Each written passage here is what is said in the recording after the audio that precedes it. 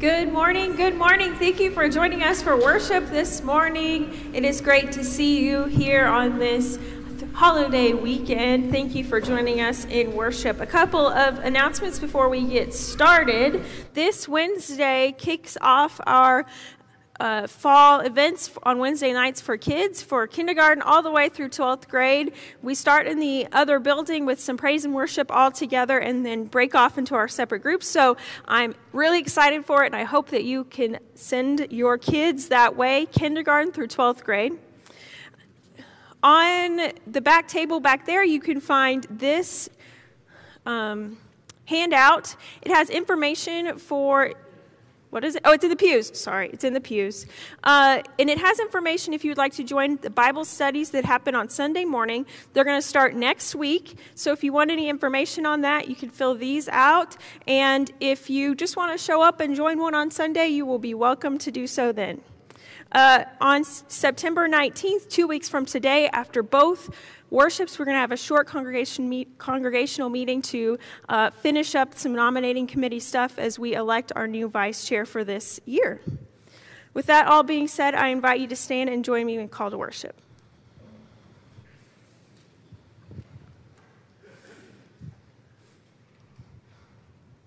As followers of Christ, we are called to a life of service. May worship reorient our efforts back to that call. Redeemed by Christ, we are called to humility. May our prayers, praise, and stewardship reorient us back to that call. May we continue to stand and sing our opening hymn.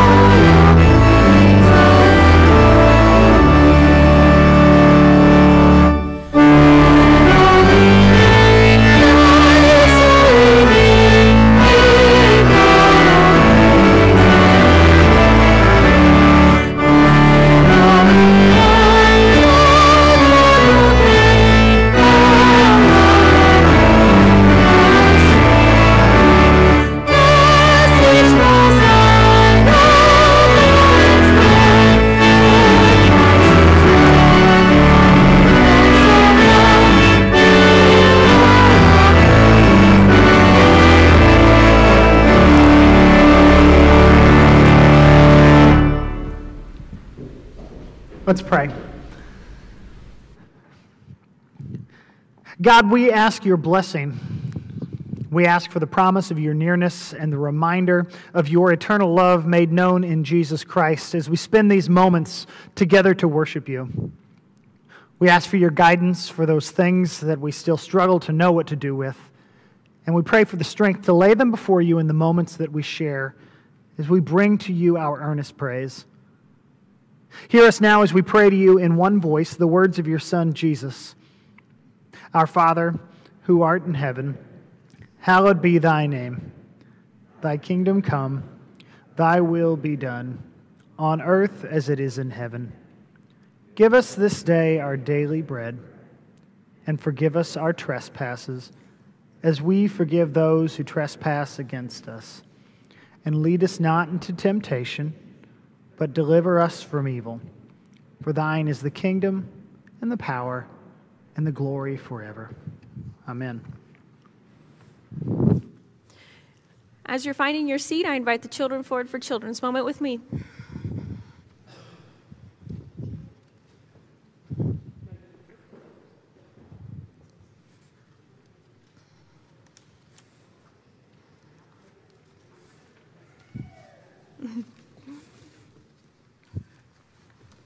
Good morning, friends. Okay, tell me what you want to be when you grow up. You don't know yet? Do you know what you want to be when you grow up? A flight man in the Air Force. A flight man in the Air Force? What do you want to be? Doctor. A doctor? What do you want to be? Elementary school music teacher. An elementary school music teacher. What do you want to be when you grow up? A firefighter? Oh, yes. What do you want to be when you grow up? Do you know?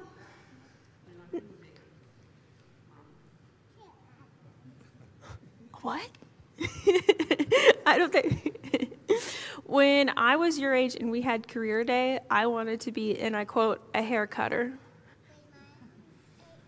Yeah, when I was your age, I wanted to be a hair cutter. And then the lady that was cutting my hair told me that her feet hurt all the time, so I decided that I shouldn't be a hair cutter anymore. This weekend we're celebrating Labor Day, and we're talking about all the different gifts that people have. And they have all these different gifts so that even if you don't know what you want to be when you grow up, you can still find your gifts. You could be whatever you want and still help each other and serve each other and help us have a great community that has all different gifts where you can be anything that you want. And sometimes you might mess up. Sometimes it might take you a couple of tries to find out what you want to do. But it's still great for you to find the gifts that God gave you so that you can be whatever you want to be when you grow up. Let's pray. Dear God, thank you for sending Jesus. Thank you for giving us the gifts to serve you and to serve others. Help us to make good decisions and follow you. Amen. Okay, you can go back to sit with your family.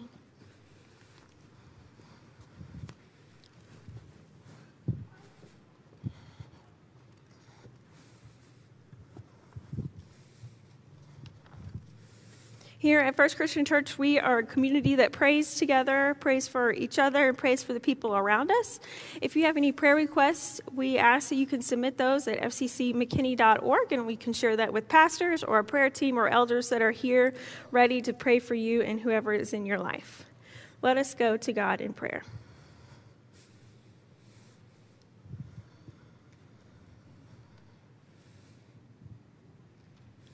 Good and gracious God, from the very start of creation, you demonstrated days of work and days of rest. Your creation demonstrates that we are connected based on our labor and our gifts. We are connected because we are dependent on each other, dependent on the farmers, caretakers, and teachers, and so many more. We thank you for the gifts and the talents that allow us to earn a living and contribute to the world around us. We ask this morning that you sustain the people in this room and the people around us in your world. Sustain us through grace, sustain us through your love.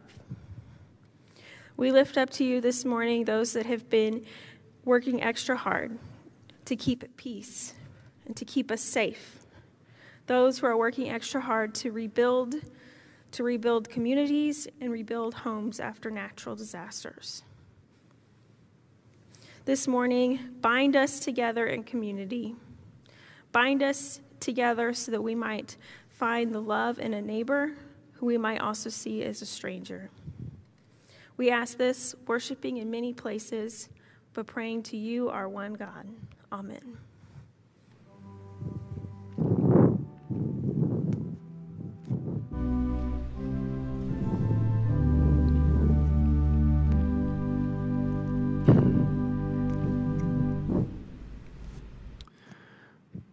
Well, good morning, y'all. It's good to be together. I'm glad you're here, whether you're worshiping here in person or you're online joining in worship from wherever you happen to be right now. Good to be together. There's a whole lot of biblical writing and plenty of theological pondering and writing, wondering, that's kind of occupied with defining two things. Our experience of God, kind of the things that we've come to believe about God, and then how we respond to that. What do we do with that stuff that we think and believe about God? It's this balancing act between faith, the things we believe, and works, the things that we do. And it's a tricky balancing act. When you read the Gospels, on one hand, you've got Jesus describing faith in the story of a parable that's like faith is a mustard seed. All it takes is this tiny, tiny little bit. And it's enough. It's enough to grow and flourish and do incredible things. And so Jesus leans heavily on the idea of the faith that we hold. But if you go to the 25th chapter of Matthew's Gospel, we get Jesus in what is the only account of judgment in the Gospels, where Jesus places very clear emphasis on the work that we do, asking the question, how did we tend to the poor and to the lonely and to the stranger, to those among us in need? So Jesus sort of straddles both sides of this conversation and sort of like, Jesus, which is it? Come on, man. Give us a clear answer. And all through the Scriptures, we kind of see writers and storytellers kind of playing both sides of how do we strike this balance. In this morning's reading in the second chapter of the book of James, you're going to hear a pretty clear position on the matter. James chapter 2, we'll read the first 10 verses and then hop over to verse 14. My brothers and sisters, do you, with your acts of favoritism, really believe in our glorious Lord Jesus Christ? For if a person with gold rings and fine clothes comes into your assembly, and if a poor person in dirty clothes also comes in, and if you take notice of the one wearing fine clothes and say, have a seat here, please, while you say to the one who is poor, stand there, sit at my feet, have you not made distinctions among yourselves and become judges with evil thoughts? Listen, my beloved brothers and sisters, has God not chosen the poor in this world to be rich in faith, to be heirs of the kingdom that He has promised to those who love Him? But if you have dishonored the poor, is it not the rich who oppress you? Is it not they who drag you into court? Is it not they who blaspheme the excellent name that was invoked over you? You do well if you really fulfill the law according to the Scripture, you shall love your neighbor as yourself. But if you show partiality, you commit sin and are convicted by the law as transgressors. For those who keep the whole law but fails in one point has become accountable for all of it. What good is it, my brothers and sisters, if you say you have faith but do not have works? Can faith save you? If a brother or sister is naked and lacks daily food, and one of you says to them, go in peace, keep warm and eat your fill, yet you do not supply their bodily needs, what good is that?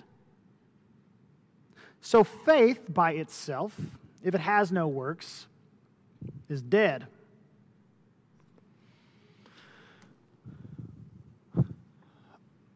Did you hear the sass? Did you hear the tone? There was not much to be sort of left to the imagination in this opening line of the second chapter of this letter here. James 2:1 in Peter's language. Are you telling me you really believe in Jesus? This book of James is attributed to James, who is the brother of Jesus. And the writer here, perhaps because of his own experience to the hands-on stuff, the work he saw of Jesus, what he knows to be true of Jesus, perhaps because of that, he leans heavily on the notion of actions and not faith alone as the basis of following Jesus. And he contributes to the same kind of wrestling match here in this letter that he writes. The wrestling match of figuring out how do we balance faith, which is important, and works, which is important. The stuff that we believe about God and the actions and intentional conduct that we carry out in light of those beliefs. And the argument here is pretty explicit that he makes. There is no such thing, according to this writer, as faith without works. It doesn't exist. He calls it a dead faith. Later on in the second chapter, he goes on to make reference to the same sort of idea, using the word barren, as though it were like empty or unproductive. And if you go back to that first verse, do you really believe in Jesus? What's interesting is that his beef, while it is with sort of the things that they're doing, with all of that sass, that beef he's got in that opening question, is rooted in his issue with their favoritism. Like how they're ranking and prioritizing people, the sort of space that they're willing to provide for some, but maybe not for others. Remember when you learned to drive? Maybe it was a long time ago. I've noticed this shift in learning to drive. Now, back in the day, if you drove around with your driver's ed instructor, their vehicle might have plastered on the side of it, "Student driver." But have you noticed the change? See, when I was a kid, the only way that you knew that you were out learning to drive is if you saw me behind the wheel and we came up to an intersection and you were across the intersection from me, you could gaze into the vehicle through the windshield of my mother's minivan and see my hands at 10 and 2 and my mother's left forearm across the inside of the vehicle that has left a permanent indentation in my chest and those of my siblings as well. That's how you knew somebody was driving, was you could hear the screams from inside the vehicle of their parent who was riding along with them. But now every student driver, even on moms and dads' vehicles, they have these little placards, "Student driver." Yellow background, black print, makes it easy to see. Now, I don't know much about the world of student driving, but my guess is those placards on the sides of those family vehicles that say "Student driver" is an intent to signal something to the rest of us. Clear the sidewalks. It's an intent to signal to the rest of us to be sure to create just a little more space. Remain aware of the fact that whoever's behind the wheel of that car is still figuring it all out. That sign that is plastered there on the side of the car, "Student driver," is intended so that the rest of us on the road might extend a little bit more grace. Now let's talk about grace for a minute, shall we? Grace is the free and unearned love of God. That's what's going to be in the glossary in the back of your book. Grace is the free and unearned love of God. And it's super annoying. See, I want credit. I want credit for all of the very good things I do. I want credit for when I'm a patient parent. I listen to my children instead of screaming back at them for screaming at me. I want credit for when I am a thoughtful and caring spouse. See, I'm off on Fridays, and after a long week of teaching kindergarten, I know that my wife will be happy when she comes home and I have cleaned the house and put the dishes away, where she's shocked to learn that I knew we even owned a vacuum cleaner. And I want credit for that. I want credit for the fact that I was a good spouse and I cleaned the house because I knew that she would be happy about it when she got home. I want credit for leaving the generous tip on the dinner bill because the server was responsible for too many tables because the coworker didn't show up, right? I want credit like, look at this guy, check this guy out, doing pretty good over here. And I want to make sure that others that I'm just a little bit put out with are held to account for all of the wrong, dumb, misguided things they've done. I want all the credit for the good that I've done, and at the same time, I really want to make sure that you over there with your political position that's different than mine, you understand that it is your guy that got us into XYZ mess, and you're the problem, and you need to be held to account for that. I want to make real sure that the person who cut me off in traffic who didn't have a sign on their side of their car gets to see some of my digits as I pass by, letting them know that they cut me off. I want to make real sure. Right, we want to have it both ways. I want all the credit for all the good things I've done. Take note, God, put it on my ledger. And at the same time, I want to make sure that everybody else is held to account for their misdeeds or missteps or mistakes or accidents or even their intentional wrongs. But grace won't let us do that. Grace, the unearned love of God that's freely given, won't let us do that. Grace means there's no amount of good that can make God love you more, and there's no amount of bad that can make God love you less. You are entirely powerless to reduce the amount of love that God has for you. And it's also true for people you don't like. And it's also true for people we can't stand. And it's true for people that don't look like you or vote like you or operate their families like you or operate a line of work that you don't understand, and it's super annoying. But it's the fundamental nature of our faith in Jesus, is that we don't earn God's love. God just gives it. There's a church in Denver, Colorado that every Thanksgiving operates this really cool program called Operation Turkey Sandwich. And their intent is to be a blessing to people who are out working away from their families on Thanksgiving. And so they have these really great brown bag lunches that they whip up. And it's a real, not like the sliced deli turkey sandwich, but like the roasted turkey from the oven turkey sandwich. And a piece of pie and stuffing, and they put it all into the bag. And then these church folks deploy around their city and around their neighborhoods to hospitals, nursing homes, for the caretakers who have to be there.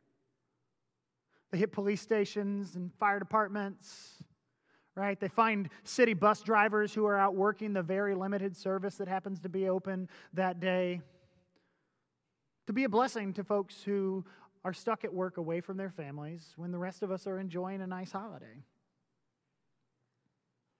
The pastor tells the account that one year this also happened to include the person who had on their schedule to be at work at the adult bookstore. It was open, they were at work, and so they walked in the front door, handing lunch across the counter. Hi, we're from the church.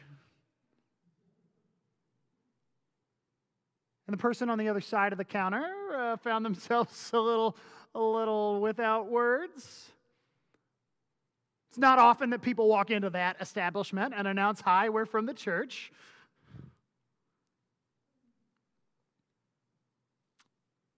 Now, I don't make my living at an adult bookstore, but I might as well.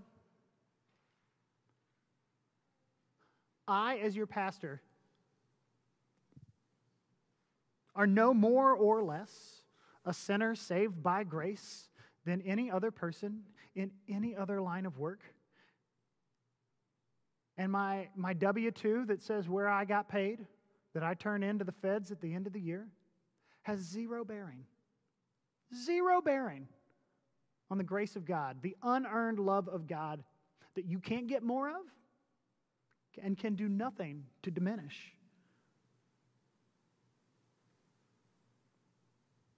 And yet we live so constantly inundated with like a filtering of people.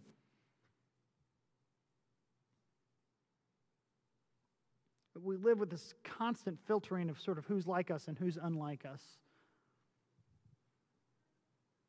And there's not a single division that we can draw. There's not a single dividing line or category that we can create that God's going to look at and go, oh, yeah, run with that. Good idea. But it sounds exhausting, doesn't it? It puts us in very difficult positions. It's a lot of work.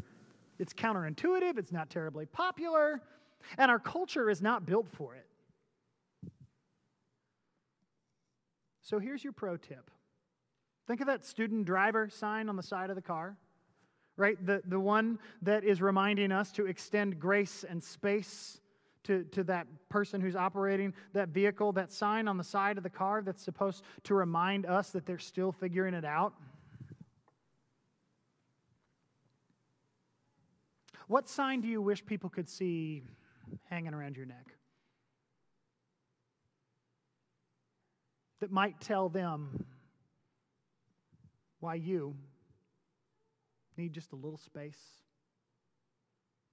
a little grace, that might remind somebody that you're still figuring it out? Imagine if you looked at that person who bumped into you in the line at Kroger and they weren't paying attention, and if they stopped staring at their phone and would just pay attention to the aisle, then they wouldn't be going bumping into people. Imagine that person turns around and across their chest on the sign around their neck says, "My mother's in the hospital. I'm estranged from my daughter. Miscarriage, foreclosure, depression and anxiety that I haven't figured out how to deal with yet. Pre-existing conditions that scare me right now. A marriage that is just in pieces and I don't know how to put them back together."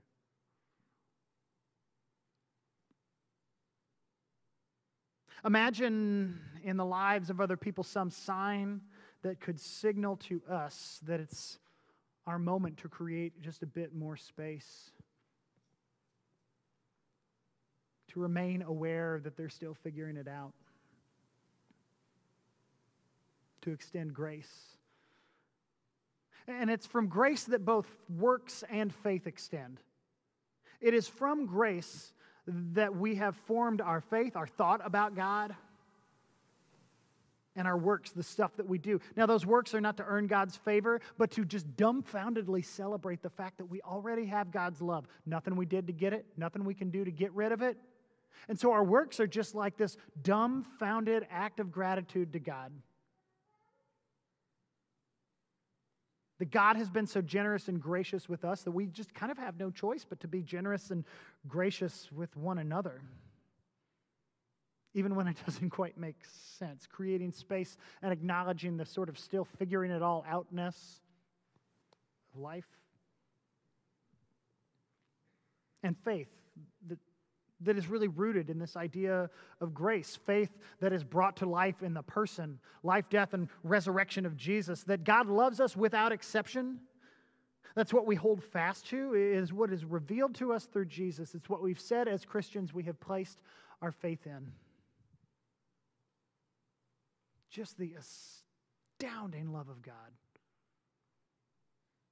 that is freely given. And it is yours, and it is ours, and it is good. Amen.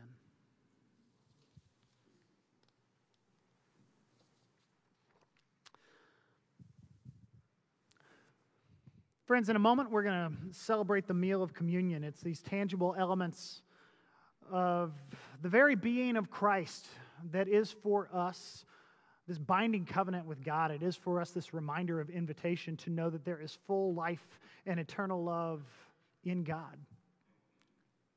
And so as we ready ourselves to again hear the promises of Christ at the table, I invite you to join your voices in song.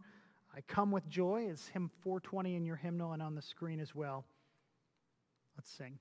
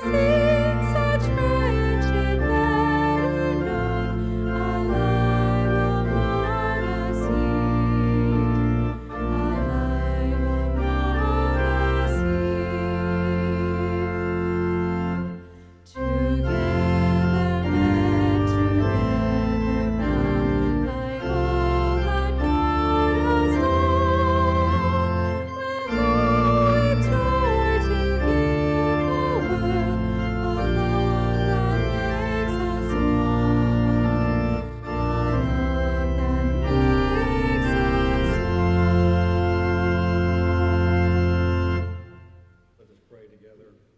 Dear Heavenly Father, we come this day so thankful that we're able to come, to be able to walk away, to walk here, to be with you, dear Lord.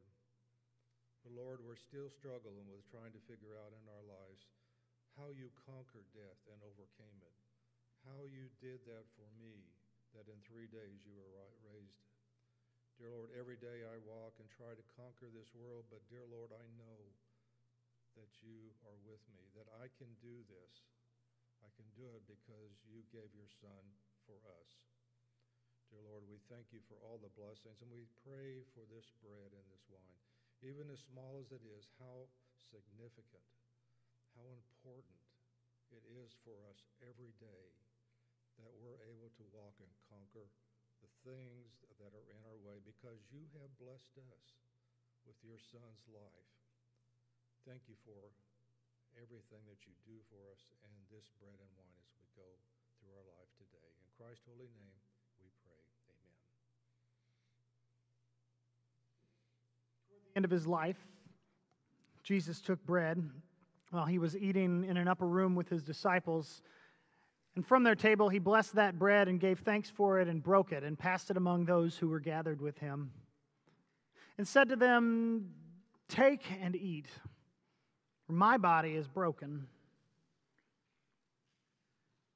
And in a very similar way, he took the cup, blessing it and giving thanks for it. He shared it with those who were with him, inviting them to receive it, to drink it, as his blood of a new covenant, body broken and blood shed for the forgiveness of sin and an invitation to know the eternal and very, very present love of God. Receive these gifts as a reminder of God's invitation to full life.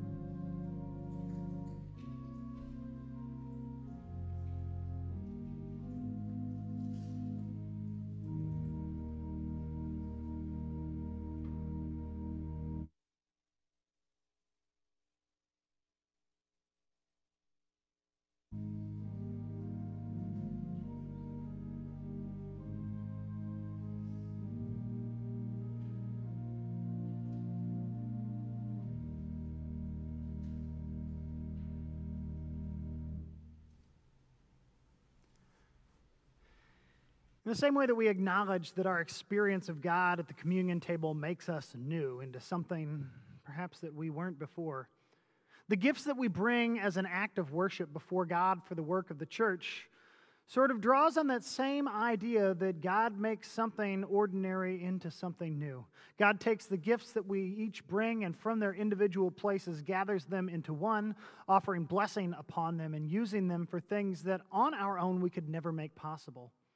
And so we see the resurrection and new creation story told in the generosity of each of us who bring our gifts, our tithes and offerings before God for the work of the church. If you're with us here in worship today, you're invited to make use of our offering trays at the back of the worship space as you make your way out. You can also conduct online giving at our website, fccmckinney.org. And we ask God's blessing upon these gifts that are given in faith and in faithfulness. To do so, let's rise and sing our doxology.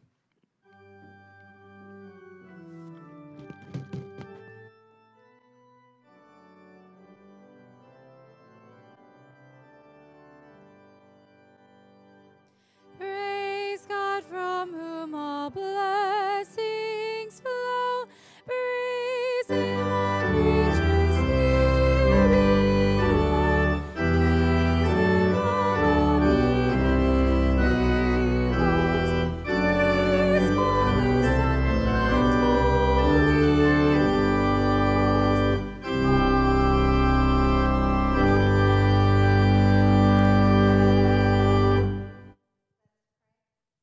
As we come to meet you, Lord God, on this Sabbath morning, bringing our gifts of love from our labors, we need to stop and take a refreshing breath as we rest in our physical bodies in these moments of quiet and worship. You tell us to come to me, all of you who are weary and are carrying burdens, and I'll give you rest. We need to bring our gratitude for this rest and eternal well of life, which gives us hope in our heart and rested souls. Our gifts are given from our hearts in a sharing cheerful love, as you have shown us how to do.